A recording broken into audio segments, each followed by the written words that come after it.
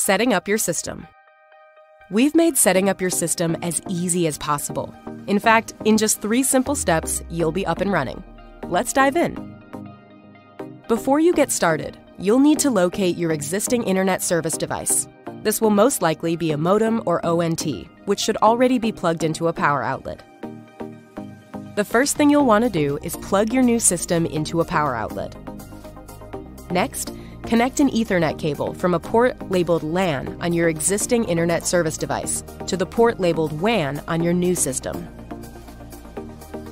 Once done, your new system will begin to boot up. This may take a few minutes. When completed, the LED light bar on the system will be illuminated solid blue, letting you know that the internet connection has been established.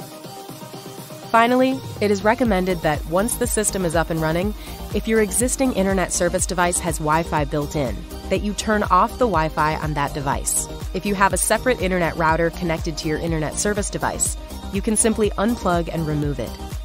And just like that, you're ready to go. Thanks for watching.